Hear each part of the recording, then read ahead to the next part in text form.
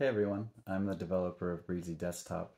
It's a Linux virtual workspace application for smaller form factor XR glasses like these VITURE Pros here. And what it does is it takes the monitor that's built into the glasses and the sensors that are built into the glasses and produces an XR workspace effect, which essentially allows you to pin a virtual display anywhere you want around you. And then when you move your head, this display stays where it is. So when you're using glasses like this, what that effectively allows you to do is look away from your monitor and see other things in the room. This is useful for getting stuff done because, for example, if I'm using my laptop, I can look away from my virtual screen, and then when there's nothing displayed in the glasses, I'll be looking through the glasses at my real display. So I can have several real monitors plus a virtual monitor. In the future, this is just the first version of Breezy Desktop, but in the future, I'll be able to have multiple virtual displays and potentially not even have any real displays. So I could have sort of a headless laptop at some point in the future, or a desktop that doesn't have any other real monitor set up, and use that combined with these kinds of glasses to have multiple monitors or one widescreen monitor around me, and get stuff done without having to have a big monitor. It's sort of a more portable solution, and maybe even a cheaper solution than buying a bunch of monitors if you need a lot of screen real estate. So that's what I'm going to be showing off today.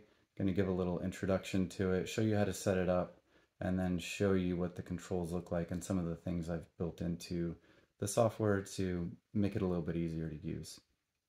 And with that out of the way, let's get into it.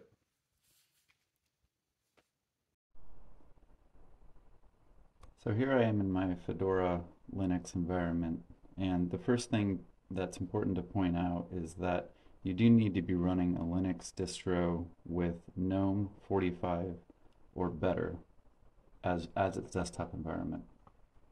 So if you're not running GNOME, then you can install it and replace your desktop environment with it. There are other options as well if you can get it running in a virtualization environment like DistroBox or something like that. There's also a nested mode that I've mentioned before that is also an option, though it's not fully fleshed out yet. If you are running GNOME, like I said, it's important that it's GNOME 45 plus, so you can check that by going into your About window, clicking on System Details, and checking GNOME version. You can see here I have 45.6. You can also be running 46. That's the latest version as of this video. And then once you've got GNOME 45 plus running, the next thing you want to do is open up a browser, and I will put this link in the video description. This is my GitHub page for Breezy Desktop. Go down to the Breezy GNOME section, and in the GNOME setup, you'll see a link here for a setup script. Click on that. You'll see it download. The next thing to do is open up a terminal, run this command that sets the execute flag on the script, which allows you to run the script. And then you just run the script. It'll download the latest version of the binary, and it may prompt you for a sudo password.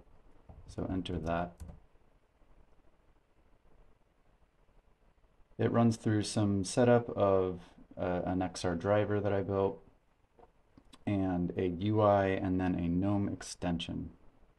So a GNOME extension is what allows me to do all the magic here. If you have the extensions app, you can open it up, and you won't see it yet, but this is where it will appear once you've logged out and back in. I will also show you, if you search for Breezy Desktop, you will now find this application. And if you open it without logging out and logging back in, you will see this message that the extension is not ready. So that's telling me I need to log out and back in. So I will do that real quick, and then we'll see what this looks like. Okay, so now I'm back in my GNOME desktop environment.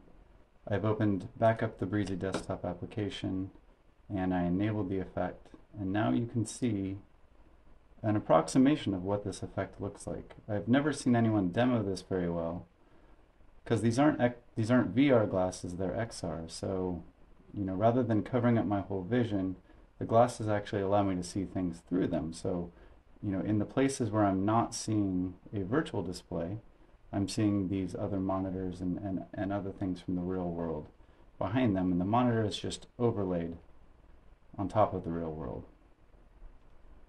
So this is my best approximation. Keep in mind, it's not perfect. It's a little bit choppier looking than what I see, and you might see some odd display movements that I'm not really seeing, but I wanted you to get an idea of what I mean when I say a pin display. I can look around and the display stays where I put it.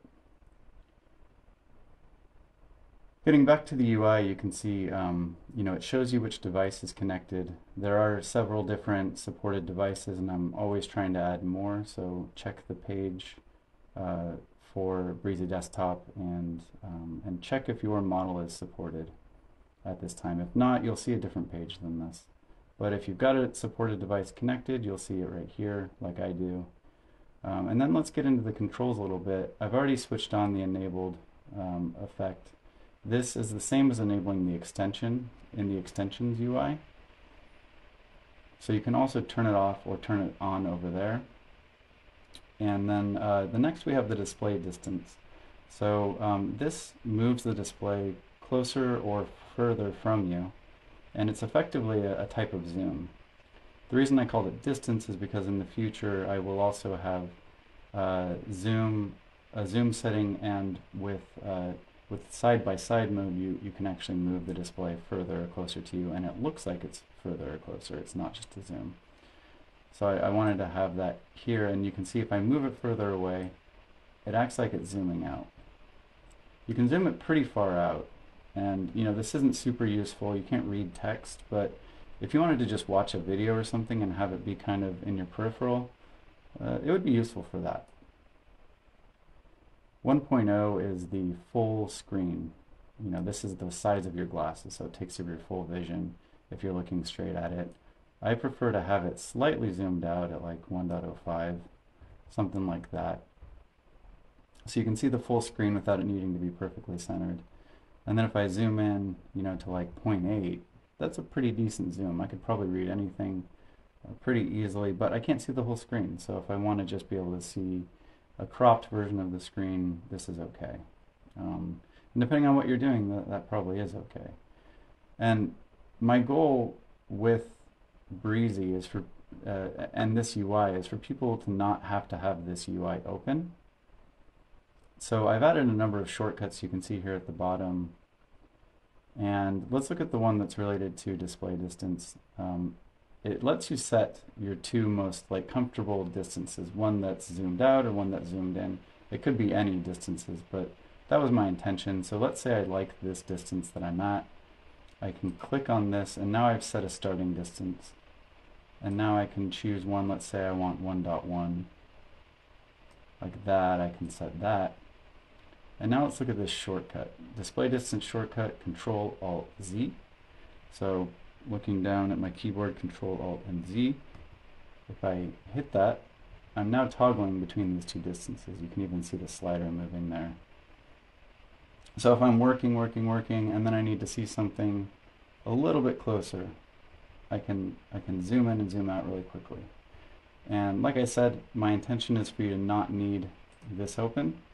So all of these shortcuts I'm going to show can be done without that application.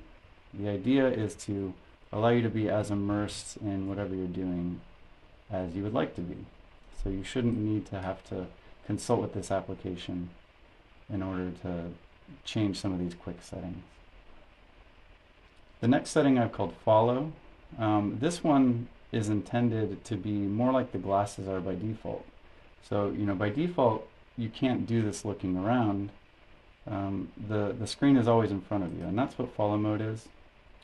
But it has a little bit of a twist, which is that the screen, it does allow you to move a little bit away from it. That way you don't have to look at the corners with your eyes. I can move my head and move a certain margin before it starts to follow me. But then as I look around, you can see the screen is staying within my vision.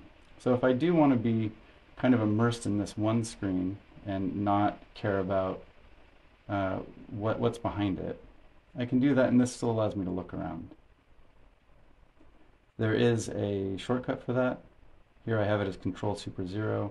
Note that for all of the keyboard shortcuts, you do have the ability to change them. So if I wanted this to be Control-Alt-X, I can do that. And now I can toggle follow mode on and off. One thing I did with follow mode is if you had it pinned before, it will snap back to where you had it pinned. So if I look over here and then I unfollow, it'll go all the way back to where it was. So that's follow mode. And then the last thing I didn't talk about yet is the recenter display.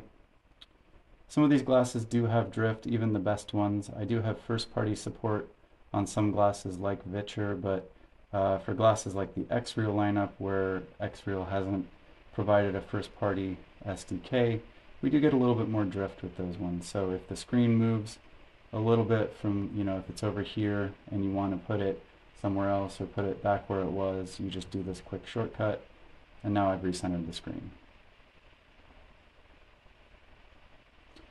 That's it for the UI, and then I just wanted to reiterate some things I talked about in my last talk.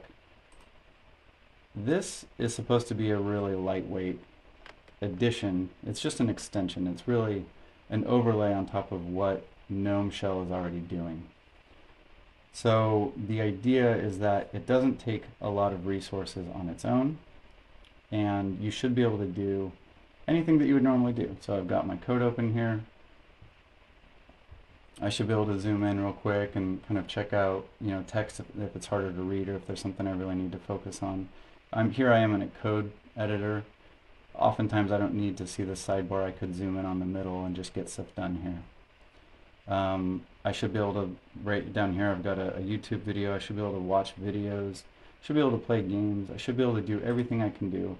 Right now I've got two screens, essentially. I've got a virtual display and then the real display. And so if I normally use two displays on this laptop, then I should be able to do that without really a lot of additional resources being eaten by this application. I should be able to still do everything I normally do with two screens. And then looking towards the future, right now I have one virtual display and one real display set up like I've been showing you. I can also have as many physical displays as I want. So these two displays I have in the background here, I could be using those and one virtual display. As many as my computer can support, that's what you're able to do. In the future, I want to be able to have it so that you can have multiple virtual displays. If you want to have 3 displays or one curved widescreen display, you'll be able to do that. And hopefully one day you wouldn't even need to have any real displays. So that is what Breezy Desktop gets you, and that's what in the future what I hope for it to become. Give this a try and let me know how it goes, and good luck.